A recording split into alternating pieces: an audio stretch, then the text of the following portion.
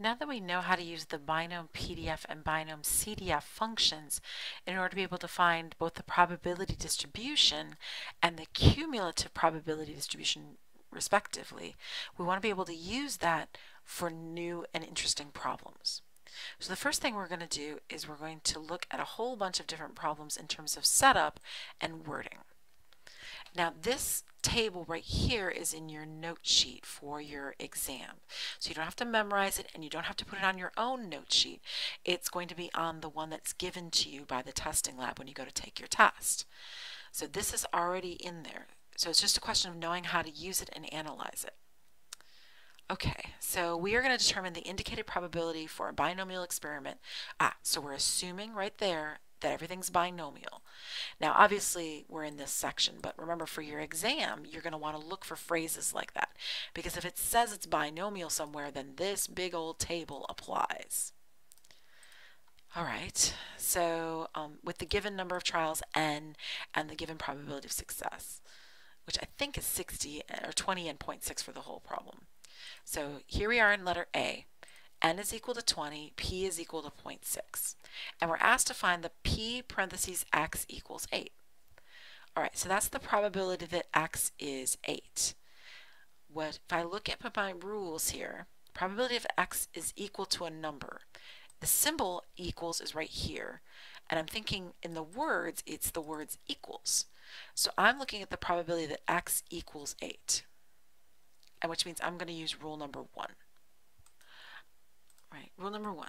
So probability X equals 8, and when we get really lazy, we actually write it P parentheses 8, which is the same thing. So probability that X equals 8. That would be binom PDF, according to this rule, N, which is 20, P, which is 0.6.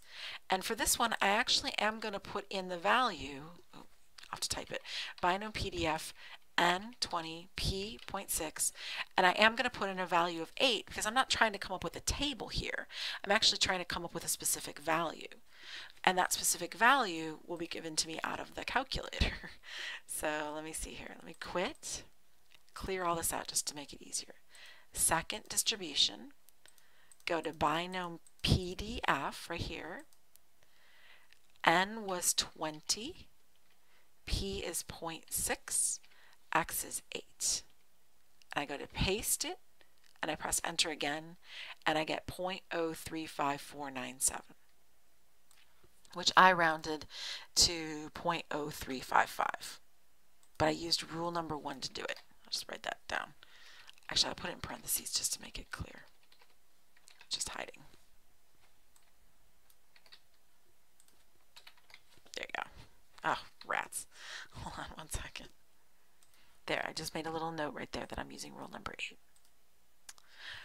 Alright, now what about the next one? Well, N is 20 again, P is 0.6, so that's not hard. And I can see the symbol, it's less than or equal to. Alright, so less than or equal to, that's this symbol right here, so that's rule number 3.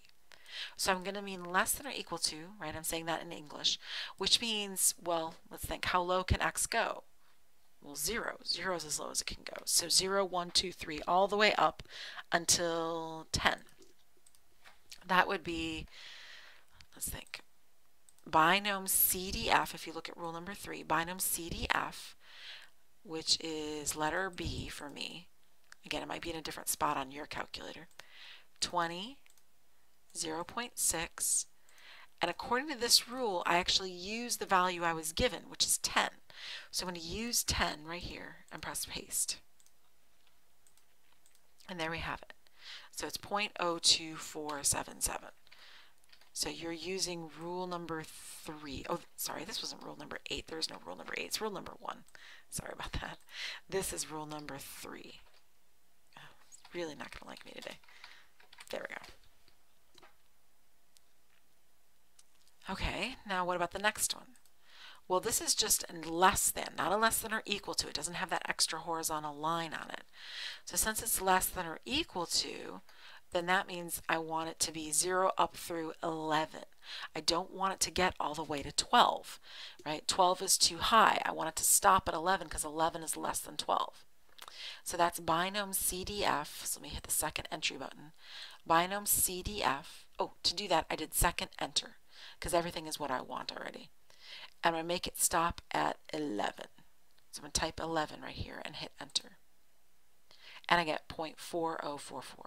And again, if you really want to go to the distribution menu, hit alpha B, binom CDF, it says at the top of the screen, which is what I wanted. And I hit 11 here, enter, paste, and there you have it.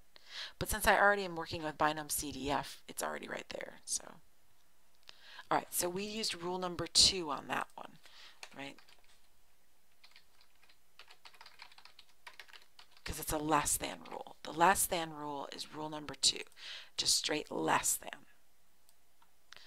All right, letter D is a greater than. You can see it in the symbol. It's a greater than with no extra bar on it.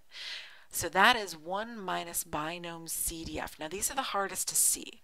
So greater than 15 means 16, 17, 18, 19, and 20, because remember we stop at 20 since 20 is our highest number. So I want to go from 16 up through 20. So what that means is that I take away from 0 to 15. So I have it, the calculator add up 0 through 15 for me with binom CDF. And then if I take it away from 1, I'll know what the 16 through 20 added up to, because the lowest x can go is 0, the highest it can go is 20, and all the probabilities have to make 1. So I'm sort of using the complement rule, right? I take away the part I don't want, 0.9490, from 1, and I'll have what I wanted. Now, to show this with a calculator, I want to show you something. So you can actually type this all at once if you want to. So if I hit 1 and then minus, here, clear this out, 1 minus. Then I go to the second distribution menu. I hit alpha B, or if I just use my arrows I can get there, alpha B, binom CDF, 20.6. Now I'm going to use 15 because I want to be bigger than 15. I want to be 16 and beyond. So I want to stop the CDF at 15. And that's what it says to do right here in the table. It says for greater than, use X. So I'm going to use the 15 that was given to me. Right? Because right there, X is 15. So I'm going to type 15, enter, and then I paste. And this is why we paste. This is not why we do not calculate. Because when we paste, we can paste it into the line with the 1 minus already there. And if I hit enter, it'll figure it out for me as 0.05095. So that would be rounding. The 5 rounds the 9 up to a 10.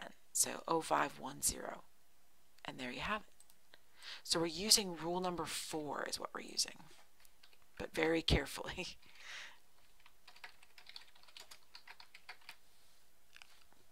Okay. Now what if we use words? What if it's the probability that X is at most 12? Okay, so at most is right here, at most, right? That's less than or equal to. So that's another rule number 3. At most 12 would mean less than or equal to 12. All right, so less than or equal to 12 would be, according to rule number 3, binom CDF N20 P.6 X. X is the number I was given, which is 12. So I'd use second distribution, put alpha B 20, 0.6, 12. Enter.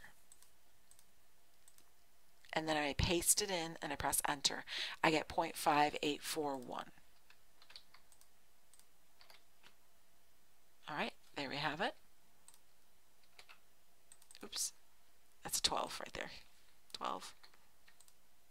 There we go. All right, last but not least, the hardest one, which is going to be a rule number 5. So this was another rule number 4 right here. Or rule number 3, excuse me. Rule number 3 right there. But the last one is at least. At least is the trickiest because it's rule number 5. It's greater than or equal to. So it has a subtraction over here, 1 minus, because you're doing that complement thing. Because CDF always starts at 0 and adds up. So you have to take from 0 up through x minus 1. Right? That's what it stops at x minus 1 over here. And then you take the whole thing away from 1. So I'm going to do 1 minus the probability that x is greater than 15. So I want the probability that x is greater than 15. So let's see if I can do this. The probability that x is greater than 15. That's 15, 16, 17, 18, 19, and 20. So what I'm going to do is I'm going to add it up to 14. Take all the probabilities up to 14. Then take those away from 1, and I'll know what 15 through 20 made, because 20 is the stopper, right? We end at 20 because 20 is our n. So the whole thing, the binomial CDF and this probability have got to make 1 because they're complements of each other. So if I make the calculator find up to 14, and then I just take it away from 1, I'll have my answer. And again, you can type this all at one step. You don't have to do it in two. So 1 minus alpha distribution. Oop, I didn't. Sorry, not alpha distribution, second distribution. Second distribution. There it is. Alpha b 20.6, 14. We want x minus 1. X was given to us as 15, so we use x minus 1, which is 14. Paste, enter. And sure enough, I get 0.1256, just like I said we would. All right, now that we have some familiarity with all of our rules, and noticing that rule number 5 is the trickiest of all of them, let's see if we can apply it to a particular problem. So I'm going to scroll down a couple pages. The next page is just instructions on what we just did. And then let's look at this multiple choice question. Now remember that we've already figured out that this is a binomial probability distribution with n equal to 20 and p equal to 1 out of 5. So let me remind everybody of that real quick. We figured that out right here in this example, right? This is 20. The probability of success is 1/5. So we already did that, so I'm just reminding everybody of that, because we can use that to find the probability values we're looking for. Okay, so we're guessing on this 20 question multiple choice test. So P of 4, they just want us to describe it in words and then find its value. So to describe it in words, P parentheses 4 means you're going to get 4 correct. So that's the probability that x equals 4. So let me write that up. There, it's the probability the student guesses correctly on 4 of the questions out of 20. Sorry. Now what is it? Well, this is an exact probability because it's the probability that x equals 4. Remember, if you look at the table, it says a given number. If you're given a number like 4, x equals 4, then you can use binomial PDF. So this is what we're going to use, binomial PDF. For us, our n is 20, and our probability of success is 1 out of 5. So to find that, I would use second distribution, binomial PDF, which is letter A. I would say 20. 20. I would say 1/5, and I would say 4. I actually want a specific value here. I don't want a table, so I'm going to tell it 4, and it gives me 0.2182. Done. All right, now it wants the p parentheses x is less than 6. So that would mean that we have less than 6 correct. Okay, so that would be the probability the student guesses correctly on less than 6 questions out of 20. Less than 6, by the way, would be less than or equal to 5, right? So they would guess correctly on less than or equal to 5. So if we look at, this one was rule number 1 for A, the one we're looking at now, less than 6 would be, scroll back up real quick, less than 6 would be rule number 2. Right? So less than 6, that's why we use 5 right here, because x minus 1 is the same thing as less than or equal to 5. So you could think of rule 2 right there, or rule 3 if you want to change it. All right, so let's stick with rule 2. So we're going to use binomial CDF, right, because this is rule number 2, and it's going to be 20, comma, 1/5, comma, 5. So 20, comma, 1/5. You can actually type it as 6 take away 1. It'll figure out the number for you as 5, right? Or you can just do that. So you get 0.8042. All right, so letter A was a rule 1. Letter B is a rule 2. To pass the test, the student must answer 70% correctly. Would it be unusual to pass? All right, so let's figure out what passing is. Passing means you have to score 70%, but 70% of 20 is 0.70 times 20, which would be 14. So you have to get 14 correct. All right, interesting. So to do that, let's figure out x greater than or equal to 14. So that would be rule number 5. So I want the probability that x is greater than or equal to that. Okay, so x is greater than 14 because you need to score 14 or higher. That's a rule number 5 question. So it's 1 minus binom CDF 20 n 1/5 14 take away 1 because rule number 5 says you do x minus 1. So I'm going to do 13. So let's see if I go to oh, not that way. Quit. 1 minus, go to second distribution, hit letter B, 20, sure, 1/5, sure. Here I want 14 take away 1. Oops, not 114. 14 take away 1. In other words, I want 13. So you can type the number 13, you'll get the same answer. If you don't believe me, your second entry. If I just change this to a 13 and delete the rest, there, it's the same thing. That's scientific notation, right? So that is 1.84 with 5 with e negative 6 means the decimal place is 6 places to the left. So if I move it 6 places to the left, then I'd have the 1, that's the first place, and then 5 zeros. That is extremely unusual. So if you have learned nothing else today, learn that you should never guess, randomly guess, on a 20-question test, right? Because your chances of passing are well below 5%. As a matter of fact, it's below 1%. This is very, very, very, very unusual. You can say the word very for every zero, right? This is very unusual. So you would not want to randomly guess on a test like this because you're not going to pass. Right? Passing would be very difficult.